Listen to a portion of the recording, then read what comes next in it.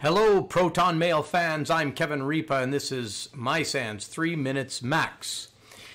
In this episode, we are going to be looking at the very important times that we can pull out of USB registry artifacts.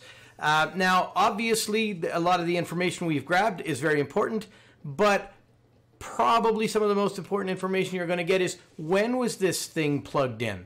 So let's go to the registry. So when we look at when things were plugged in, there's various artifacts that we can get from the registry. So we're going to get the first time the USB device was plugged in, the last time it was plugged in, and the last time that it was unplugged. So this is what we're after now.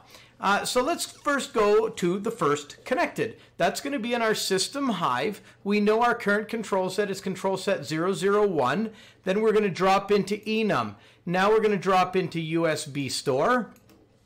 We're going to find our device. And we're going to drop down into the serial number and go past the serial number into properties. Now, we're looking for a specific GUID in here, and the GUID that we're looking for is 83DA6326. It's going to be this GUID on any computer. It doesn't matter. You're looking for this GUID. Expand that subkey, and we are interested in 64, 65, and 67.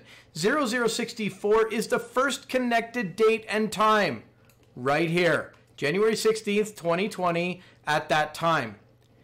The last time it was connected is in 0066, and we see the time displayed here.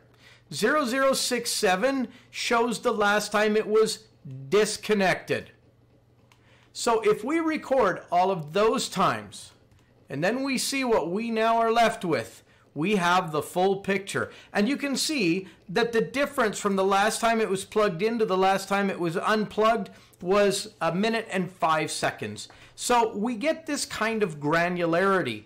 Now, all of this may seem like, well, why did we grab this and why did we do that? But I hope that you saw as the series unfolded that there were certain pieces of information we had to grab first, even though it didn't seem like we'd need it like a GUID, in order to find information later buried in the registry. Remember, if this was easy, everybody'd be doing it.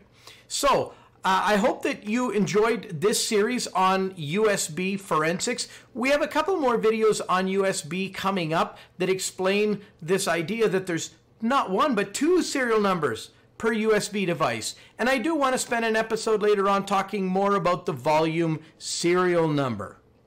But we're out of time today. So in the meantime, and in between time, that's it. Another episode of 3 Minutes Max.